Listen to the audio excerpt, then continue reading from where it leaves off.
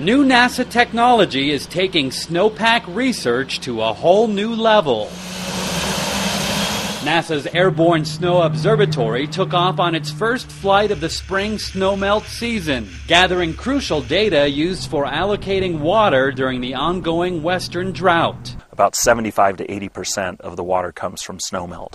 So understanding the snowpack is really, really important. Armed with the latest high-tech instruments, cameras, and lasers, the aircraft can accurately measure things like snow depth from 20,000 feet. How fast does it melt? Where does it melt? How is it accumulated? Until this project, we really have not had spatially complete information. We've had very patchy information. Most of that information used to come from ground snow surveys. Not always accurate and often incomplete, leaving out snow accumulation at high elevations. We can add up how much water there is in the mountain snowpack in the entire basin, whereas in past years, it's just been what percentage these few locations, about 5 to 6 locations, are telling us there is relative to the last 30 years. The flights will run over the California Sierras through the end of spring. Researchers say the technology could someday be used to examine changing snowpacks worldwide